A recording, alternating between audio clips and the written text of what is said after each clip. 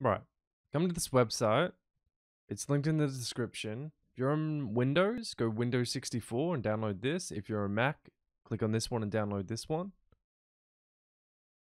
Once you're done, you want to extract it. I'll have a link to 7-zip in the description as well if you don't have something to extract zip files with.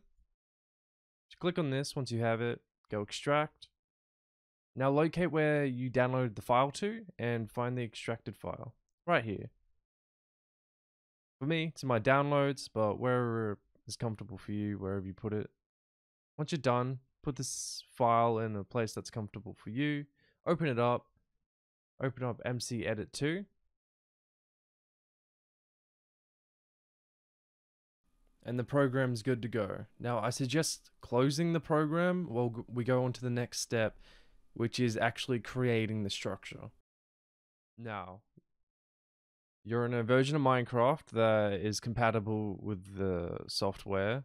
And by compatible, I mean something 1.12.2 or lower, as anything higher when I tried to use in MCEdit just crashed the software. Now make your map. In my opinion, pick super flat, creative mode to just make it as easy as possible for yourself. Name it something you can distinguish from the other maps for later on. So say you're trying to make a simple looking tree and this is the structure you want. After making it, you would simply save and quit, go to MCEdit, open it up. Now, when you open up MCEdit, there should be a list of your single player files. So just scroll through here for what you called the map. In our case, structure 3. Go to the correct Minecraft version as well. Once this is loaded, go edit.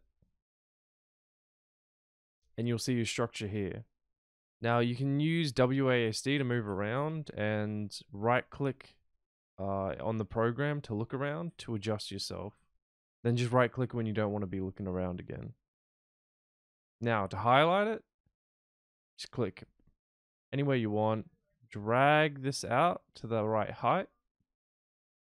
Put yourself in an easy perspective to be able to drag the select box out to the right areas. Just hold left click and drag across. On the surface that is highlighted is the one that will be edited. So you can just fine tune it so it can be as small as possible. So in WorldPainter, you can have it the exact way you want. Once you're done, go import/export. Go export schematic. Now it will automatically go into the MCEdit file, but if you want it somewhere more comfortable, let's say desktop, just go wherever. You can create a custom file for it if you want, but we won't right now. And we'll call it quick tree. Go save. And the schematic is done.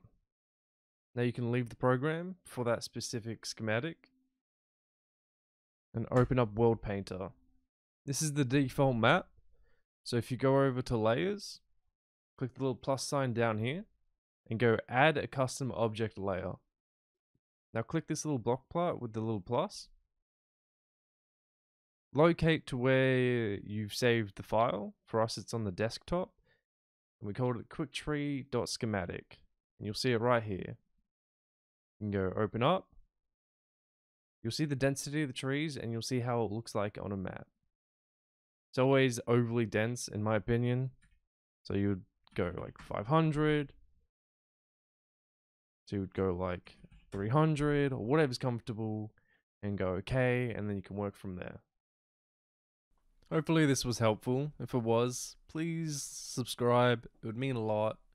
Bye bye.